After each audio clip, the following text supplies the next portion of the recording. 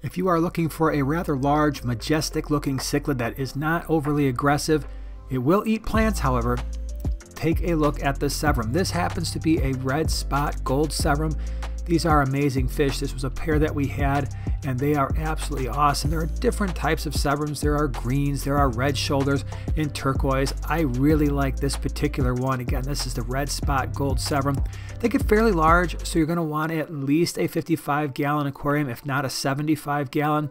But these can make an absolutely magnificent centerpiece for that semi-aggressive community tank. Again, they're relatively unaggressive themselves, and it could be a really nice addition to your aquarium. If you want more information, check out the species profile in the description. Just click on those 3 dots in the upper right-hand corner.